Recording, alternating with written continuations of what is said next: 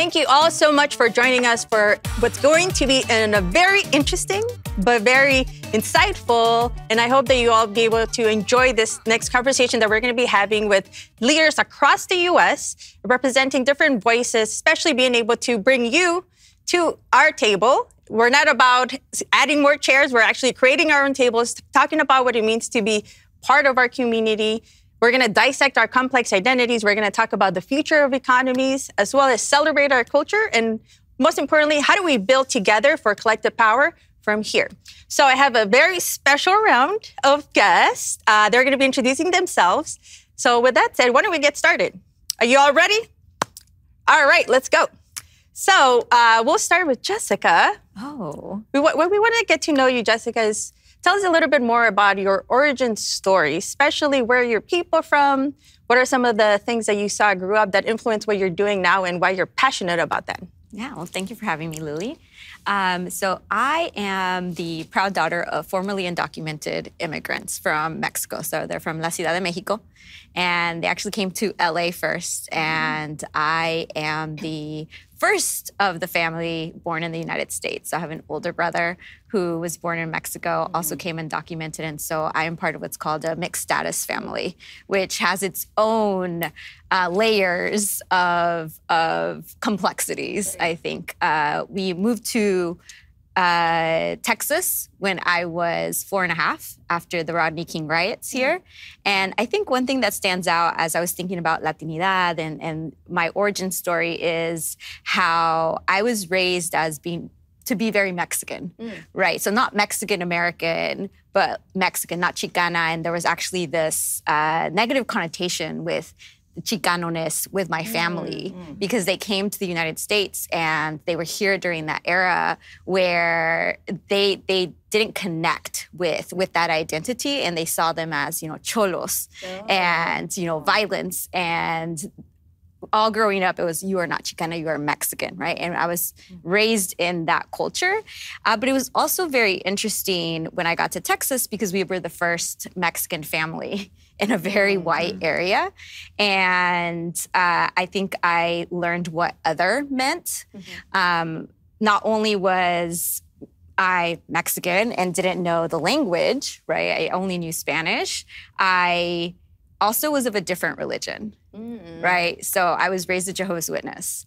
And that meant that I couldn't celebrate holidays. I couldn't do all of these Christian things and frankly, Catholic things, right, that were defined by what we define as Latinidad, right? So I wasn't doing the Christmas stuff. I wasn't doing, any type of Easter stuff, no holiday things. And I was always put in a room during those times, during the holidays, right? Because Texas culture is very often very Christian and very religious in a different way than I was. And I think that defined a lot of my experience growing up around identity and around being Mexican-American, what that meant. I ended up going to Stanford University. I was the first in my family, I know, I was the first in my family to go to college.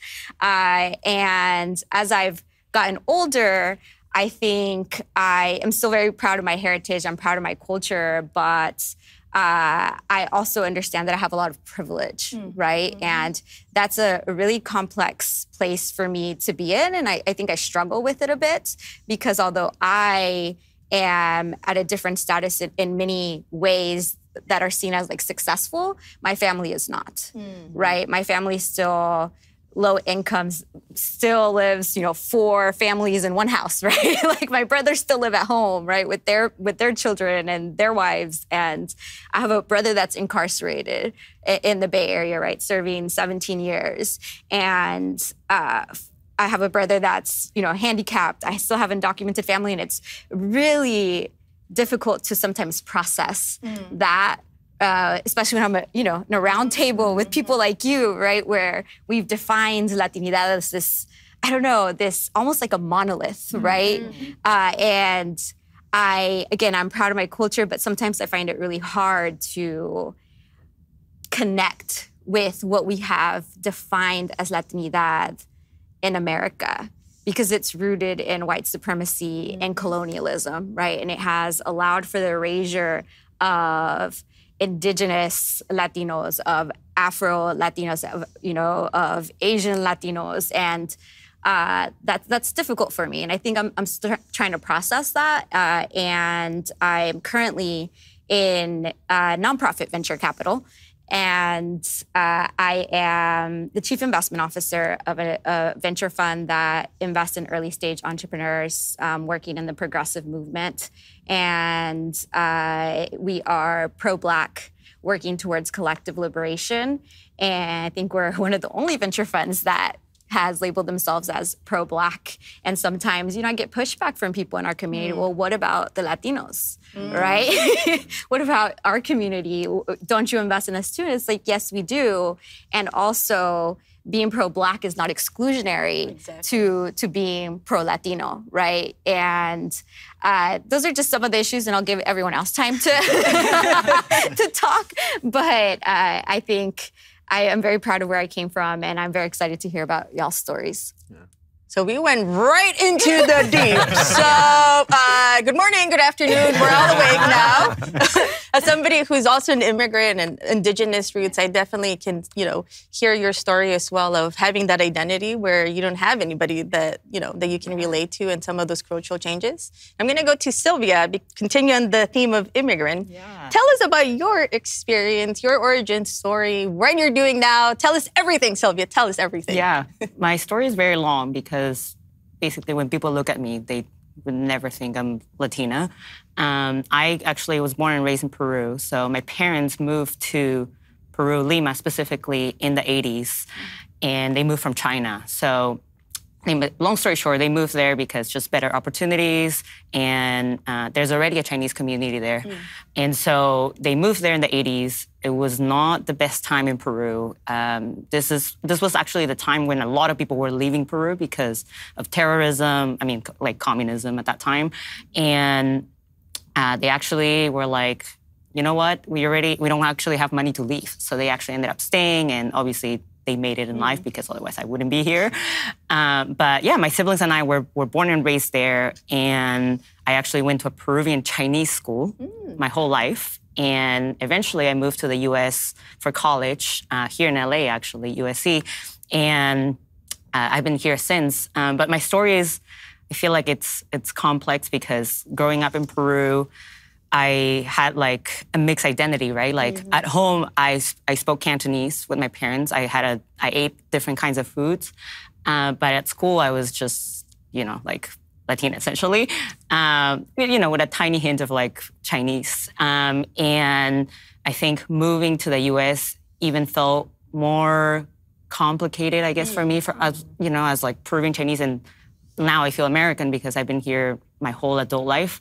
And it's interesting because I think in conversations like this, I feel more Latina. But then when I'm like with, maybe in the community where people identify as Asian more, I'm like, okay, maybe I'm like more Asian. I have no idea. But it's one of those things where, there's no labels, right? But I think one realization I had going back to Peru, because I was just there for like a vacation/wedding, and there's just no place like home. Like I went back and I felt like I was myself, especially post-pandemic. I was like, oh my God, I miss the feeling of just being yourself and not, have labels and just like talk to all your friends and like not feeling like you don't belong. And I do feel like I haven't found that here yet. Like, yes, I have like tight friends, I have a tight community, but I don't feel like I'm my full self yet here, which I have to figure out through therapy, probably. And therapy is great. Recommend it to everyone. Yeah, no, for sure. And it's helped me a lot, right, to figure out like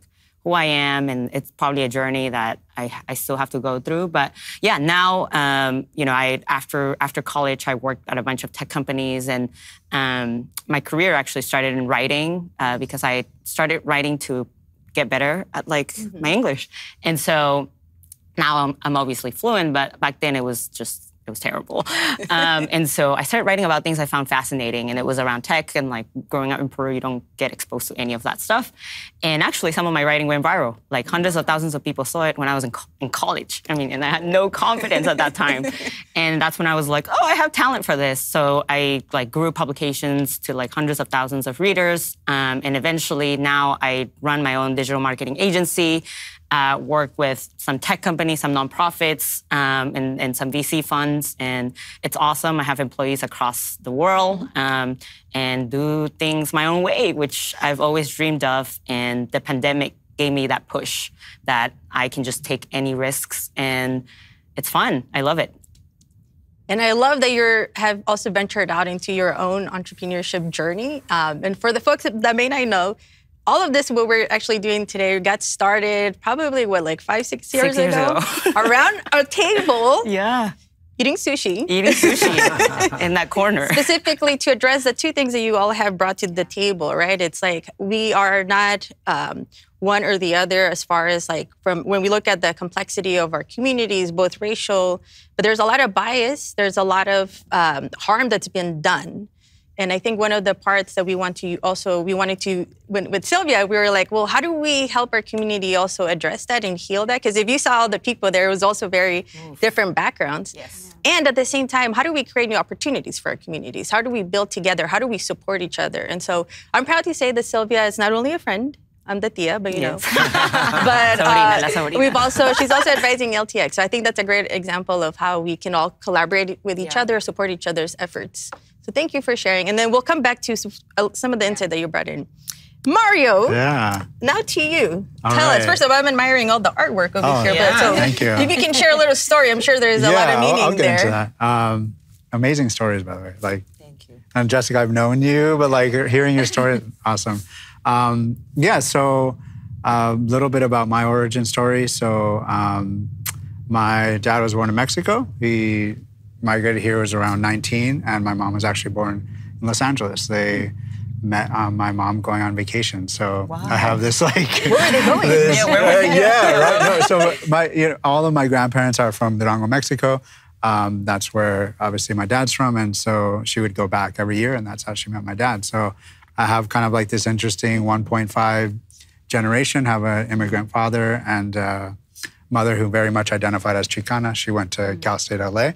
So I was born in Monterey Park. Oh, right here. Down the street here, but my parents made the decision when I was about 5 years old to move to Simi Valley, which if you're familiar with the Los Angeles area, very different. For sure. Very, very different. So I think that really shaped me growing up and how I view life like tremendously. I mean, I was like maybe one of 3 Latinos in my high school. So very aware of race, not so much interestingly about Latinidad, right? Because like when you are the only one, like you identify as Latino and don't really understand these complexities that we're talking about here. So yeah, that really, and so those not familiar with Simi Valley, it's kind of the first town outside of Los Angeles County, predominantly white, although it's becoming more and more diverse now. When I was growing up, it was not. And lots of, we're infamous for, that's where like the Rodney King trial was moved to. Further back, like that's where Charles Manson hung out. So not a very, not a very good history, but it is what it is. I've now been living back in Los Angeles almost 20 years. Studied English literature. I'm really kind of passionate about storytelling. I got a master's in literature because when you graduate with a bachelor's in literature, you kind of have no idea what you're going to do. So I continued down that path.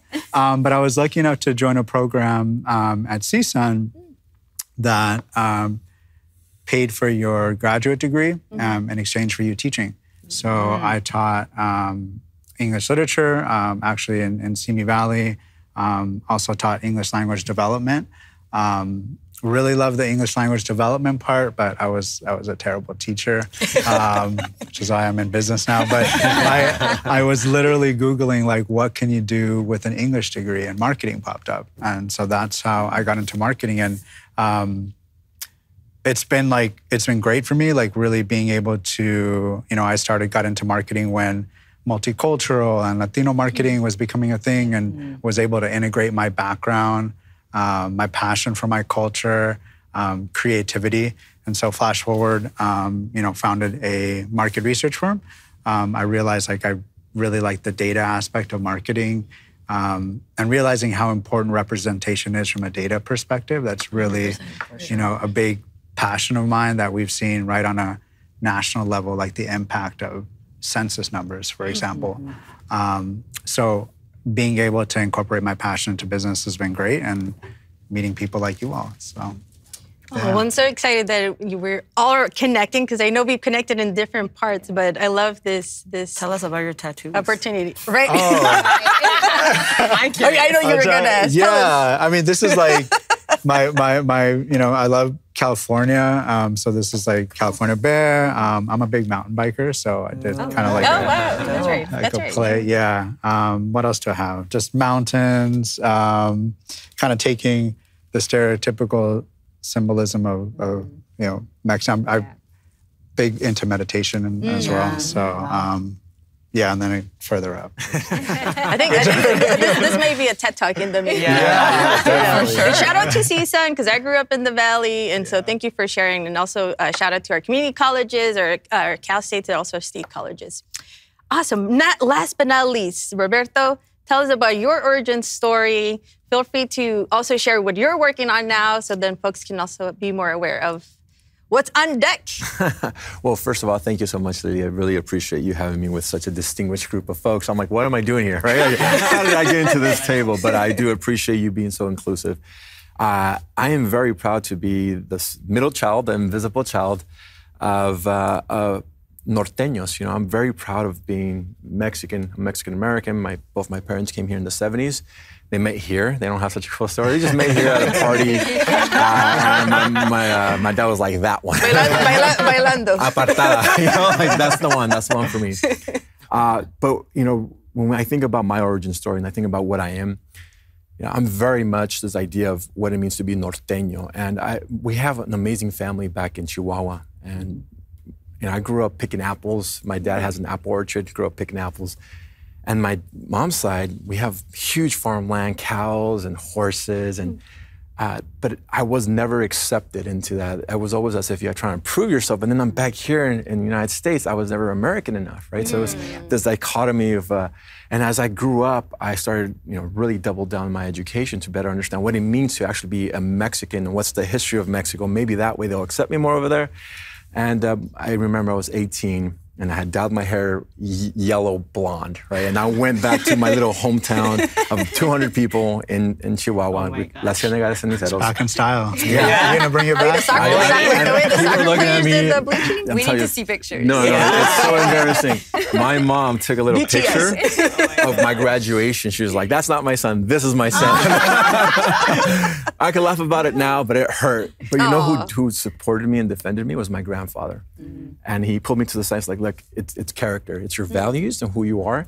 And I remember that inspired me, and I wrote a bull for him. I'm like, you know what? It was a charreada. Jumped on top of a bull, threw me off in 2 seconds, like boom, boom. But it was such an amazing experience, and I started realizing it's the values that you carry. Who you are fundamentally does not matter the color or the creed. It's just what you represent at that moment in time and what family members are instilling in you as you're growing up. So that really helped me better understand what it means to be norteño from northern Mexico, and what it means to be Mexican, and what it means to be American. I went to school locally at UCLA, so we have some USC folks, some Stanford folks. Really transformative experience for me, really helped me understand. And I always wanted to serve. My mom is a provider, first of 12. And really hardworking woman. She's also an entrepreneur. And she always taught me this very valuable lesson that's like, it's you giving. It's not about you, it's about the community that you're a part of. And I never really realized, how do I give back? How do I show up authentically and live my purpose? And my mom was always in my head about it. She was like, whatever you do, it has to be for others. And I always thought government, and I learned that lesson real quick. Like, no. All due respect, okay? For the public. No. I mean, to be fair, I've been appointed in different positions as political appointees, but I just realized that I could do a lot more influence and I could change my community more if I actually get into the business space. And I did an internship and then got into the State Department and was down in Argentina. And Minister of Finance pulled me to the side and was like, "You're Mexican and you're working for the Americans and you speak Spanish. Help me understand this." He said, "Listen, go back, get your MBA. And then if you want, you can use your MBA for social good and work on nonprofit side, for-profit side, create the system, work within the system that you have, which is the capitalist social system, and then help your community that way." And I took it to heart. I came back, I got my MBA, and I did some time in New York, came back to Los Angeles because that wasn't really for me. I tell the joke I was a drug dealer. I wasn't proud of it, but I wasn't above it. I worked for Big Pharma, and I was like, this is not for me, you know. Oh, I think that was worse than the drugs. Right? I was thinking about. It was tough, yeah. And there was, you know, you try to spin it as best you can. We're working in antipsychotic drugs, and you start realizing, you know, when people have mental breaks, a lot of it has to do with being low income, a lot of pressure, economic forces press down on you, and you just can't do the day-to-day. And so that helped me justify the action, but it wasn't who I was. So I came back, and I started working with different tech companies as well, and one of my friends and I decided to launch a company, and it was a marketing agency for the general market. And great stuff, really enjoyed the work. We worked with some really big brands, you know, Fortune 25 companies, and made a lot of money very quickly. And this beautiful young lady to my left of me actually accepted me to an amazing program. And during that program from Stanford, I realized that owner wasn't as trustworthy. My partner wasn't trustworthy. And at the same time, I had just had my best friend pass away, which was really tragic. We traveled to like 26 countries together, and he was Jewish American, you know, blonde hair, blue eyes, and you know, Latino, Mexican, Norteño, and it just made sense to us. So it didn't really matter what color or creed we were. It's good people, good values. But I had to come in a Jesus moment where I realized, okay, it's great to make money, but how do I serve my community? And so I created an agency that's specifically for diverse small businesses. And Stanford believed in the mission, actually hired me as my new agency, and then there was a Google rep there that I thank her for everything she's done for me. She also believed in me, and she said, we're gonna help you get up and running again in this mission of yours to help out the diverse business community. Wow. So I get started with that, and then now the agency grew and started working with a lot of amazing organizations with the whole focus on small, diverse businesses. And being able to communicate and show up where they're at, not where you want to be, is a big deal for me. So that's really what my mission now in life is to show up authentically, show up where they're at, not where you want them to be. A lot of the times, as community leaders, we and especially being in tech, you always think, oh, we create amazing products and services. If only they do this. And the reality is you have to accept them where they're at in their journey.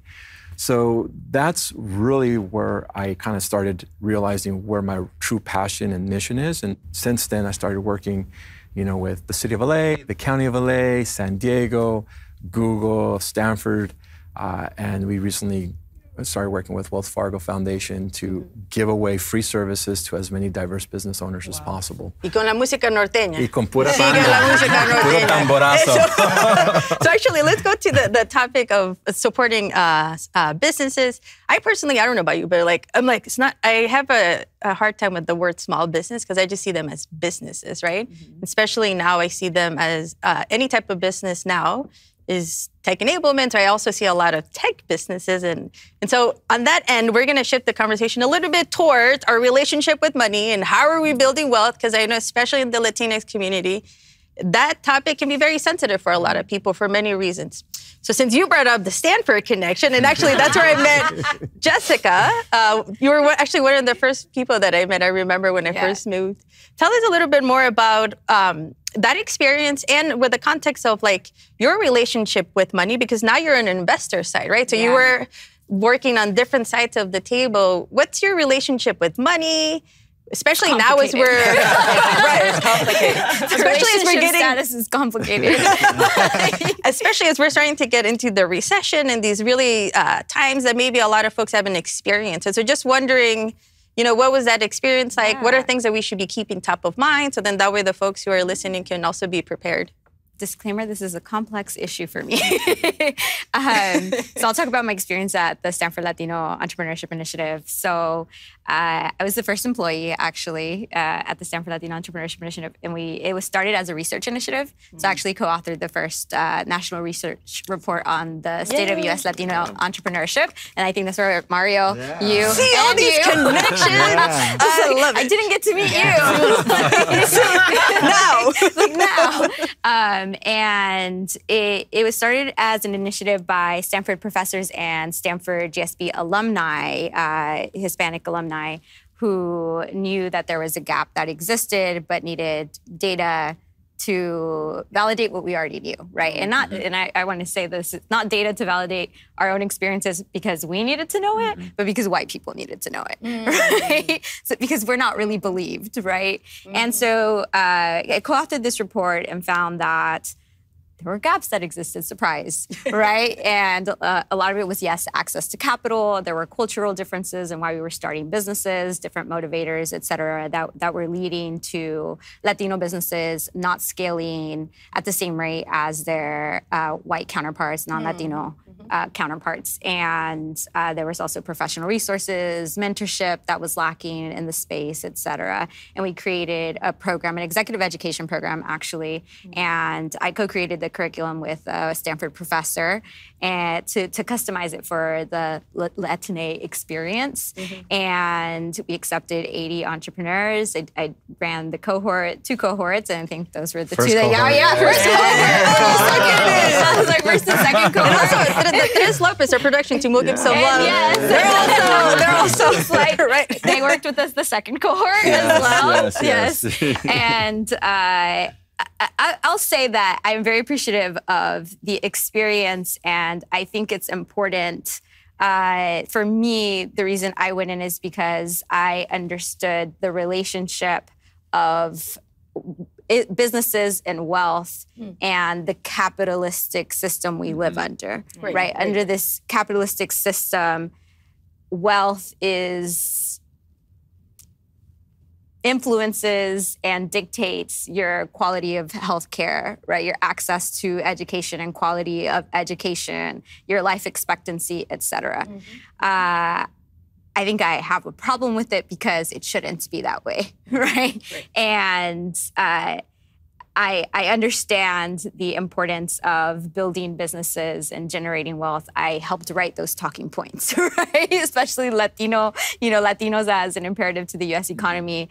However, I find myself increasingly struggling with it because I feel like I'm playing within the system, right? It's like we're just continuing to try to reform a system that is inherently unequal. Right. And was inherently meant to have a divide of those who have and those who do not have, right? And for it to work and to thrive, it has to be that way. And those who do not have consistently and often are people of color, and specifically Black, poor, right? People of color. And that's difficult for me. And so, I'm in venture capital, so there's... How do you sleep at night? I'm kidding. No. But it's reality, right? We're all complicit to some degree, and that's part of what the conversation of yours to have is to address those areas of how do we build new systems while we're also ourselves as individuals trying to survive with our families, right? Trying to make our own... So explain a little bit more. For me, one, in my actual occupation, the way that I am justifying it to myself on a day-to-day basis is I'm redistributing wealth, right, of oftentimes very white, rich people, right, into entrepreneurs that they would never, and people that they would never invest into, right? So that's one way of looking at it. And then in my personal life, I think, I was behind the generational wealth for a while, probably early on in those conversations, again, helped write a lot of those talking points. And I think now I am viewing it more as I don't want to maximize wealth, right? Which is buying into that capitalistic society. Let me make as much money as I can, right? It's very individualistic when a lot of indigenous Afro communities are and even Latinx communities from like Mexico, right, which is what I'm familiar with, are very community oriented, right? It's not individualistic. And the way that generational wealth is positioned in the United States is, let me make as much money for me and my family, right? And then if I have some left over, we'll give to others. And so I think I moved away from like, let me maximize wealth building to let me redistribute as I am gaining, right? And in that way, fortifying the community. I'm not waiting till later because the needs are happening now, and we're seeing them now. So complicated relationship with money and wealth. And I think it's interesting too, for the folks who may not be aware, there's a lot of different sources of funding. Venture capital is one that we've seen, take these big tech companies that we're utilizing, but there's also been a lot of other different flavors of money, such as some of the debt, low interest rate, which sometimes could be another issue, right? Because there's also predatory aspects on that, but there's a lot of different areas. So since we have a table of entrepreneurs, feel free to jump in as we're wrapping up this segment of the money, but also the healing side of with your relationship. So anybody feel free to jump right in. I can start. It's also complicated. I think the way that it affects me still is I feel like it's fear. Fear of like taking risks or jumping into something new. And mainly because I think growing up, because my parents grew up poor, right? They were farmers.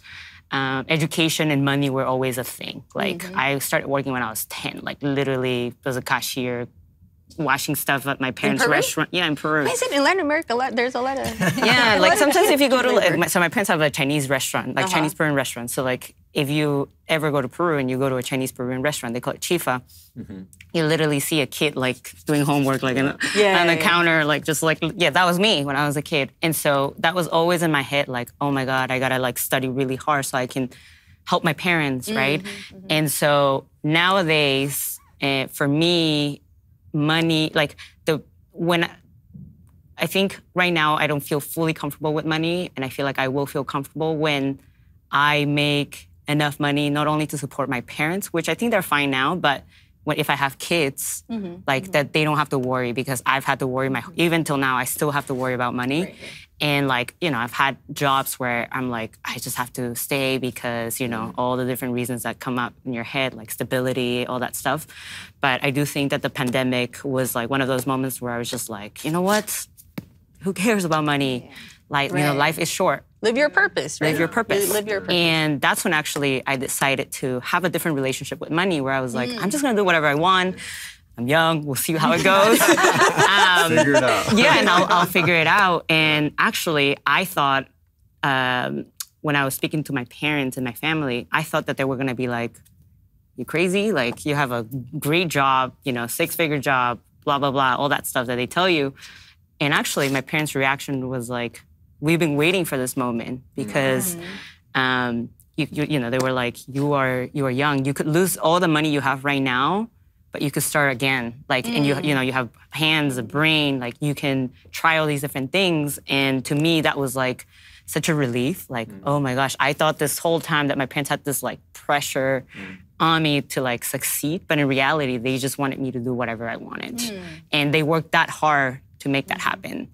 And like, the whole thing was like, we didn't work this hard for you to like, not do something you like. Right. And so now money is like, it's awesome to make money, obviously, but having the choice of like, picking your own clients and like, working anywhere I want and like doing work that I'm passionate about and I find joy. Like I do everything around joy. If traveling brings me joy, I'll do it. And so I don't think about it twice. It's still a thing, like money's still in the back of my head, but I feel like I'm grateful for my family, my friends, the pandemic, for giving me the space to think about what relationship I have with money and remove that fear that I have around all the decisions I've made in the last 10 years of my life as an adult. You move more towards an abundance mindset, right? Exactly. Yeah, and I think that's a critical part, especially when you're not used to having or knowing where things are going to come. All right, so you two gentlemen, give me your boom, boom, boom. What? Especially you're looking at the data, you're helping the entrepreneurs at scale. So, What's their relationship? What should folks also be on the lookout as we're going through this really turbulent times? Yeah, I mean, I think for me, like, I'm just starting to unravel my relationship with money, which is complex. I mean, growing up, my parents didn't talk about money. Don't talk about Bruno. Yeah. And I'm the oldest of 4 boys. And so, like, my dad, for me, I think I got a little bit harder than my brothers, was like, work hard. And that was the conversation about money. And it's still difficult, like, flash forward, owning a business for 10, 11 years now. I realized that, yeah, you have to work hard, but that's not 100% true. And at times, like, the working hard mindset, and, my dad has a blue collar job, right? So I think I internalized that as putting in the hours equals like safety net, right? From a money perspective, which upon reflection, right, growing up in Simi Valley and having, looking at my other friends, I tied a lot of my worth thinking that, they were doing better than, my family financially. And I would just thought, like, man, their parents must be working harder. And like, when I got older and started to learn about my friends' families' backgrounds, I was like, oh, wow, like, they did it. Like, they inherited this McDonald's from this street. Like, and I started to unpack all that, right? And so, yeah, I mean, I think the best thing for me that's happened is owning a business this past 10 years, having conversations with people. I've had, like, amazing mentors, people that I've met through, like, the Stanford program. Interestingly, a big change for me in terms of how I think about money and tying, like, my worth to that. Like, I was a server through undergrad and graduate school, like, and I was lucky enough to work at some nice restaurants in Ventura County, like Westlake Village, some, like, high net worth individuals and celebrities that, in my mind, like, I had never been exposed to wealth like that before. And, like, when you're serving, like, in a fine dining restaurant, like, you get to, like, be part of these people's dining experience for hours. Right. And so when I first started working in that environment, I thought, I thought that was unattainable, and these people must be super smart and work really hard. And after serving them, I'm like, man, they're not. Like, they're not smarter than me, right? Like, they're not working harder than me. Like, and that completely changed my perspective. At that time, I was, like, on the road to be a teacher. But that really, like, that experience, like, it's funny, but, like, it was, like, really a fundamental shift for me, like, kind of peeking into those people's lifestyles, hearing their conversations and being like, man, like, I can do that, Yeah. But it's just something I'm still grappling with. Yeah. It is a complex issue. Yeah. Tell us in your 1 second so we can, 1 minute, tell us everything, possible, all the gems, no the tweetable version. No, the tweetable version is money is a tool. And my relationship with money has drastically changed because of that. I no longer view it, and I had zero pressure from my family. My family was just like, don't be a cholo, you're good. No. So it's very low expectations. And I say that in a very accepting family environment. So what I realized as certain things in my life condensed is that money is not necessarily an end all be all. It's an end to a means. And if you view it as a tool, you could leverage that tool to be able to scale whatever values and goals you have in your life. And that has been the fundamental shift I've had in the past 5 years. I no longer, my mom, when she knew I got these contracts, she was like, that's great, mijo, when are you getting married? zero regard for, like, the numbers. She's like, it doesn't matter to me. So once I realized that, I don't have that much pressure from the family. It's more, how do I leverage these tools for whatever it is? It could be generational wealth, it could be empowering my community. But that's how I view money now. I view it as an end to a means to create tools, financial tools or otherwise, to expedite, accelerate the goals that I have for my community. Foundational, I create a foundation, create another company that helps us measure success. I'm working on creating a fund, a scholarship fund in memory of my best friend that passed away. All little things like that allow you to live the values and purposes that you have in your life. So, let us know when you set up the scholarship fund, so that way we could also support you. San Diego State, and then the folks can support as well. 100%. I love it. So we're going to go into our lightning round, which is the closeout, which is going to be the call to action. And in order to do that, I also want to make sure that we address some of the misconceptions, right? So we have this amazing audience. We have folks that are part of the community. What is your message to folks who may identify as Latinx, but maybe don't, right? And they want to learn about us when you look at how we vote, they're like, who are these people? Where are they? Like, are they even aligned on values? Like, just looking at this room, right? We all come from different, not only countries, but backgrounds and people, right? And so I'll start with you, Jessica. Oh. Yes. What is the call to action? Especially, how can we celebrate our culture, move towards building that collective power in this new majority that's folks of multiracial, right? And multi-ethnic. And so what can we do as when folks are coming in and be like, who are you? How can I help? But I don't know how to get plugged in. Well, I think internally, as a community, we have to acknowledge the harm, right? And I don't think we can move forward in a thoughtful and a productive way until we acknowledge the harm and the erasure that has happened for people that are not white Latinos or mestizo Latinos and that have been centered in narratives and in systems here in the United States, but also in actual Latin American countries. So I think that's step number one for us. Two, for us, I think we have to continue building community. And you talked a little bit about this, Roberto. And to answer the second part of your question last time about what do we do with the recession, I think it's important for us to remember that we are very resilient people. And whether that's a good thing or a bad thing, right? Whether it's necessary or not.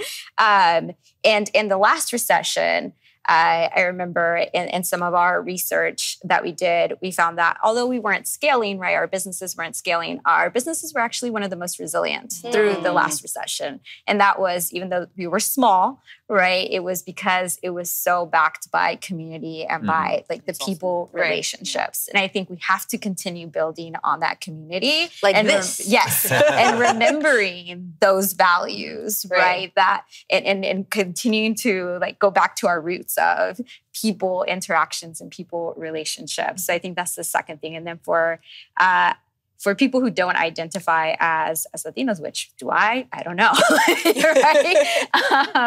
I think we're not a monolith. And that's, I think, important for us to remember as well, right? We're not a monolith. There's a lot of nuance within our community. We are dictated and motivated by different things depending on where we're from. And if you view us as a monolith, you're never gonna win us over. Right. So I think I'll leave it at that since you wanted a lightning round. That was a little bit perfect. That was a longer lightning. 1, 2, 3. Totally tweetable. Take notes, folks. Roberto. I'll just be very straight to the point. Empathy, design thinking, empathy mapping. We love that space in the marketing space. Just putting yourself in the other person's perspective, regardless. We are a diverse community, and having the empathy to be able to step back and alternate your frame of reference is extremely powerful moving forward in whatever community you deal with, in whatever environment you deal with.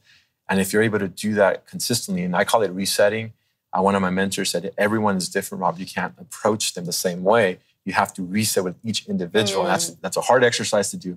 But if you approach it from that empathy perspective of seeing the world through their views, at least trying to, I find that they're very receptive in letting you in, helping you understand. So I think that's the one call to action. Empathy, have some empathy for the fellow human. I love that. Yeah. Nice and straight to the point, but very powerful. Mario. Yeah, I think lightning round, like identity is not a fixed point. I mean, identity is evolving.